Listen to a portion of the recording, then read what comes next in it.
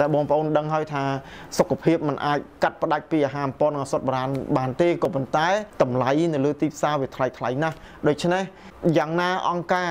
អាហារអំពន់មនុស្សធម៌ថែទាំសុខភាពប្រជាជនកម្ពុជាជប៉ុនអូស្ត្រាលីនៅតែជា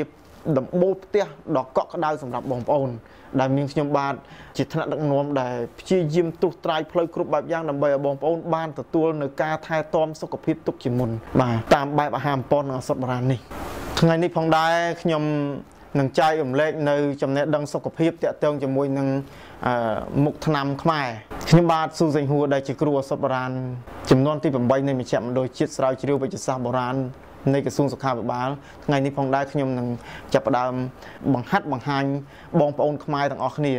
ដើម្បីឲ្យខ្លាយទៅជាគ្រូបុរាណទាំងអស់គ្នាដែលយើងអាចដឹងពីមុខថ្នាំដែលយើងអាចចេះរកថ្នាំបាទដែលយើងអាចសំគុំមុខថ្នាំសម្រាប់ព្យាបាលជំងឺនៅតាមគ្រួសាររបស់យើងដែលយើងចំណេញយើងមិនអស់លុយបាទជាដំបូងនេះខ្ញុំនឹងប្រាប់ពីមុខថ្នាំជំនួយកម្លាំងធ្វើឲ្យសរសៃឈាមដើរស្រួលបាទទី1គឺយើងប្រើលាយលក្ខទី2គឺយើងប្រើវល្លិអែមខ្មែរទី3សម្បកក្រវាញទី4កបីឡើងកទី5កបីត្រុសទី6ត្បែងទី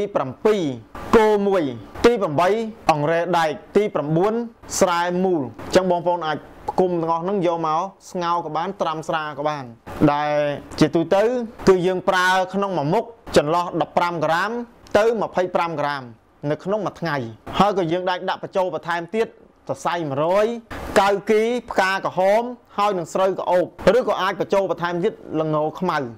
នេះអ្វីដែលជាថ្នាំសម្រាប់ត្រាំស្រាក៏បានសម្រាប់បងប្អូនស្ងោរហូបក៏បាននេះគឺជាថ្នាំសម្រាប់ជំនួយកម្លាំងជំនួយឲ្យសរសៃវាដើរមកស្រួល